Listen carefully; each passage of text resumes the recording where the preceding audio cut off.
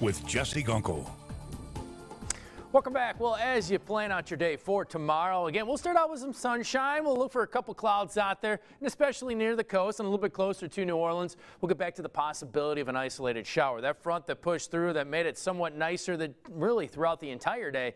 Well, that's going to inch its way back towards our viewing area as we head into tomorrow. So here's the story right now. Headline-wise, again, that stalled front will bring us the possibility of some rain Thursday and Friday. A little bit drier moving into the weekend. However, storms return, and it's possibly because of tropical moisture moving into next week, which means there is that threat for heavy downpours. And then we're tracking 3 tropical waves out there. It's getting very active now across much of the Caribbean and the Atlantic. So here's that Doppler radar picture. Again, we've got a couple individual thunderstorms out there, very small. You can see we've got a little bit of an outflow boundary kind of mixing.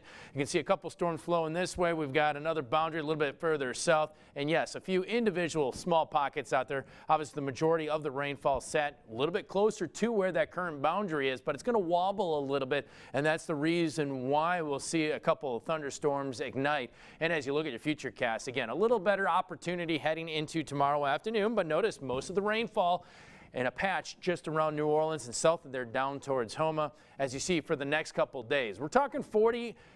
Again, that's scattered, obviously, mainly southeast of us. Heading into Friday, a little bit drier. Dry comes Saturday, and then as soon as we step into Monday, it all depends on that tropical moisture because we could quickly see our rain chances elevate, and then we'll have to turn our concern to maybe that possibility of some heavy rain that could lead to some localized flash flooding. But until then, 91 out there, but feels like 94, and this is the key. Those winds out of the north-northwest now at about 10 miles per hour, making it seem, again, much more comfortable outside. Notice a lot of areas feel like temperatures sit in the upper 80s and lower 90s. How about that versus 100 in Homa, 98 down in Belle Chase. And by the morning, around sunrise, look for those feel like temperatures to drop into the lower 70s and eventually climb into the upper 90s by tomorrow afternoon. But again, we've got 3 waves that we're currently watching.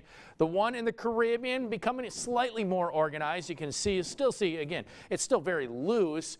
It could potentially make its way into the Gulf. Most likely models are showing that it's more moisture versus a tropical system, but it could become a tropical depression. We're watching too a little bit further out and most likely becoming our next named storm Laura. That is going to be Invest 98. And as you see here, when you look at the current tracks, it's going a little bit north of Puerto Rico. But as you see here, that chance of development sits very high. And then there's a new wave that's expected to move off the coast of Africa. That also has a pretty good chance for development a little bit later down the road. But look at the track models. Again, not every model agrees on possible development. If it does happen, it's going to be somewhere in the Western Caribbean at this point.